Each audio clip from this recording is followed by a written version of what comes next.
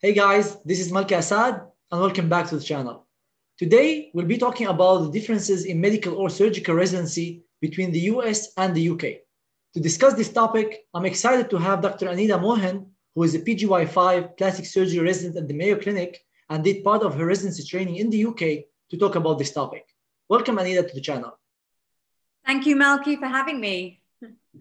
I'm very excited to discuss this topic with you. I would like to start by asking about the different requirements to enter UK residency and the US residency.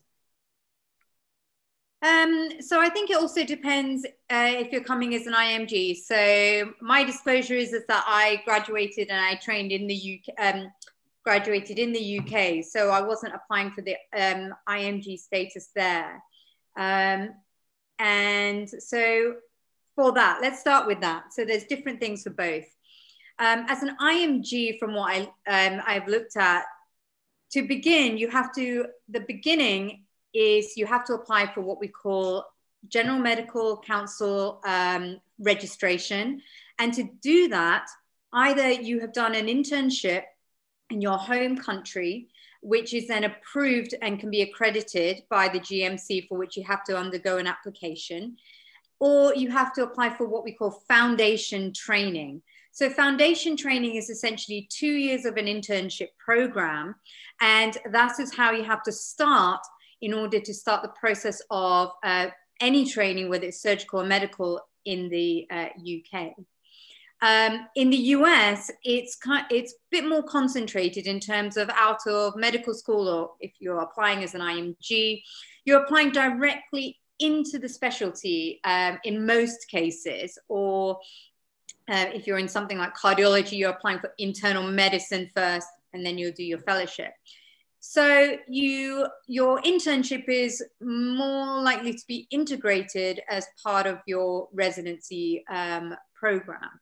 And so that's the main kind of differences between the two. Each one, in most places, you probably have to have your proof of being able to speak English. You have to have your visa status or your residency status kind of approved or organized. And then those are the two main sort of systems to start out in training. Awesome. So in the US, you start directly with applying to certain residencies. In the UK, you have to do foundation year 1 and 2 before you apply to residency. Yes and no. So that's a very important point. So in the UK, it's kind of more divided. So you start out of medical school, 2 years of foundation training. That is the equivalent of internship in the US, and in England, it used to be called house officers, which is a term that in other countries they're still familiar with. So you have to do your house officer to get your General Medical Council registration. After 2 years of foundation training, you are then eligible to apply for either core training in medicine or surgery. And there are some specialties that have like a straight track from foundation training. And you have to it keeps changing, but back when I was training there, for example, neurosurgery or obstetrics and gynecology and a family practice or general practice, out of foundation training, you can then apply directly. If you're going into a surgical specialty or a medical specialty, you then have to apply for a 2-year core medical or core surgical training program, during which time you then have to also get your MRCP or MRCS examinations, which are kind of an intermediate examination with the college and in whichever field you're going through. After that, then you apply for your specialization. So your core surgical training, let's say, so I'm in plastic surgery, would be the equivalent of your first couple of years doing general surgical specialties in your residency, for example. And then you apply for your specialty training, which is, or your NTN or your number. And then that is usually 5 to 6 years.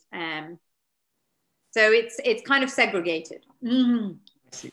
And in the US, you have to do USMLE Step 1, USMLE Step 2, and CS, which was replaced this year specifically with the OET exam.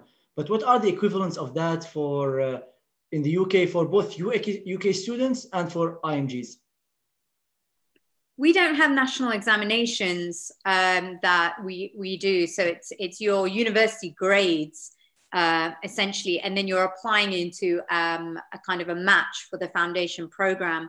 For IMGs, they typically had to do their PLAB examinations. I think there have been some recent changes to the requirements for that.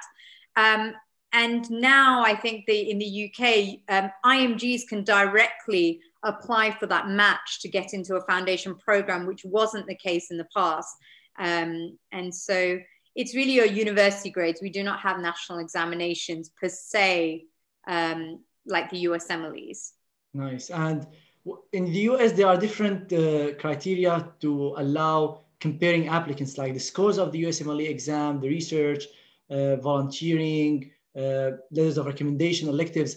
What are the criteria they use in the UK when taking applicants into the foundation years and the core surgical training and afterwards? So it's very different at those different stages. I think in the foundation year, you don't need as much in terms of having research and having all these extracurriculars and things like that, because for a lot of us, as in from medical school, you're usually guaranteed to get into somewhere to get your then general medical registration, council registration. I think having the electives, good references, good and scores, and part of your activities and stuff show you're a well-rounded person. I think all of that does contribute. So you do put that on your application in terms of your electives and what your interests are, etc. So I think the foundation program is a bit more straightforward. Then when you are getting into the core training programs, and let's start with that, it becomes a bit more competitive. So on the UK websites, there's a lot of information from the deaneries that actually tell you exactly what are the person specifications that are required. So they tell you need to have your BLS, basic life support, or you need certain courses to have completed. You need to have done certain parts of an exam like the MRCP or MRCS. And they say what's necessary at baseline and what is ideal for their ideal candidate. So look at the ideal candidate column and make sure you can fulfill all of those and tick as many of those boxes as possible, in addition to obviously the basic requirements. So for surgery, it becomes a bit more competitive. You might want to show more research and electives, and you have to have, during our training, we have to do assessments, which are signed off by consultants, which is part of an annual review. So there is always evidence, and you have to bring that evidence to your interview, actually. And so you have that. So if you're coming from outside, I think it's good practice to collect some evidence. If it's not specific, like clinical exams or procedures, at least a letter highlighting that you have good clinical skills and that you've done certain cases or managed certain types of patients. I think at least that would work in your favor, because I think in a lot of other places you might not think about that. But in the UK, we have every year we have to have evidence. And so when you're trying to compete or apply, make sure you have some sort of evidence for that. Then you get into specialty training, even more competitive, even more specific. So I think for plastics, you need, in the UK, you need like the care of the critically ill surgical patient course, ATLS. You need to have research. You need to show all these different attributes of showing your passion of why you want to go into a certain area of surgery, and there'll be the equivalents of medicine. In addition to bringing your portfolio of evidence of your research papers, you have them printed out, your audits, which are quality improvement projects, printed them out, your presentations, you know, your assessments that you've done, your references. We bring a folder of all our stuff with us to our interview, and actually they review that. So it's a portfolio. And so that you have collected from foundation year. So it's getting bigger each year, but that it becomes more competitive. So there are more requirements each year. Wow, that's very interesting, because this is different from the US match process where you have only one match and it's very competitive, but once you get in, you're in. Yeah, correct. So the only exception maybe is internal medicine to cardiology, or the internal medicine to other subspecialties of internal medicine, where you go through the match twice, but most other surgical specialties, you go directly into the specialty. Correct. Yeah, it's very different that way. Mm-hmm. So can you compare, for example, the timing for if I want to become a cardiologist in the US versus UK, general surgeon, plastic surgery? What are the different time or years if I want to do that in the UK versus US? So recapping for the UK, after medical school, the shortest amount of time. So 2 years foundation training, a minimum, or it's now 2 years of core training. Let's pick cardiology, 2 years of core medical training, and then I think it's 5 or 6 years of subspecialty training. So that is a minimum of like 9-10 years of straight up residency.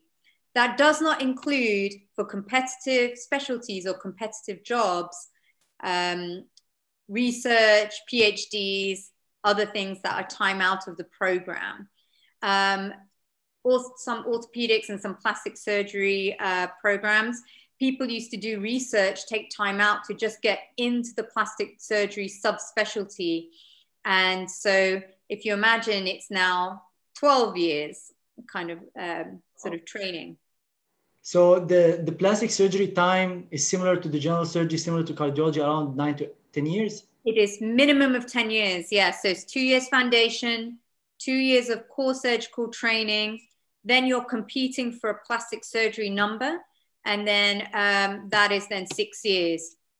If you don't get it the first time round, sometimes you can still work as a resident in plastic surgery, and there are some posts that can count towards your training. You have to go through another special process to count that time. Or there is non-training. So you're still working, but it's not being accredited. But at least you're still in the field and you're still doing that. So those jobs over the years have got less, but I think there are some that's still there. Wow, that's in contrast to the US, where cardiology is 3 years, internal medicine is 3 years, cardiology, plastic surgery is 6 years, and general surgery is 5 years. So this is at least 4 to 5 years difference. Yes, correct. That brings us to the end of the first episode regarding the differences in residency between the US and the UK. In the next episode, we'll talk about the difference in income, lifestyle, and also the research opportunities as a resident and as a faculty. Make sure to subscribe so you don't miss the next episode or future episodes related to residency, the match process, or research. If you like the video, hit the like button and make sure to tell your colleagues about it so you can help the channel grow and help me continue to do the videos like this to help you through your residency journey. If you have any questions, you can leave them in the comments below. And feel free to reach out to me on Instagram at Malki Assad, Twitter at Malki Assad, or my Facebook page, Malki Assad MD. Thank you all so much for watching, and see you in future videos.